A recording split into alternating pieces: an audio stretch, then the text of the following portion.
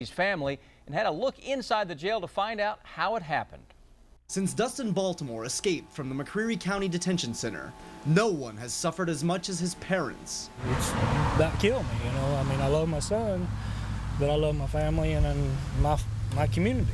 You know, that's why I called you, because my community needs to know there's somebody loose. I would like for her to contact us and let us know he's okay. You know, let his dad know he's okay. McCreary County jailer Tony Ball is still trying to piece together what happened Friday night. He says cameras were watching the 15 inmates inside the recreation room, but the old equipment is limited and his staff is undermanned. We're just people, we make mistakes. It's a big one. Corrections officers say the rest of the inmates aren't talking about what happened, but investigators believe that Baltimore used this door to climb up to the ceiling and make his way out through a gap in the fence. Now, where he went from there, I don't know.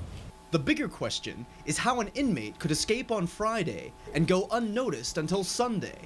We normally count them, but the new officer had failed to do that as he came back in.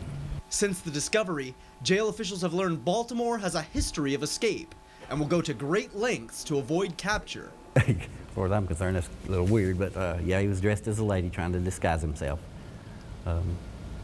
Hadn't shaved his legs, so. Was that what tipped it off? That was part of what tipped it off, and he didn't walk like a lady. All levity aside, the priority now is to find Baltimore as quickly as possible.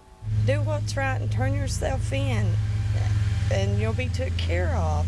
I want him found. I don't want him hurt, but I want him back incarcerated before somebody does get hurt. In McCreary County, Gabriel Roxas, WKYT 27 News First. And jail officials say the recreation room will remain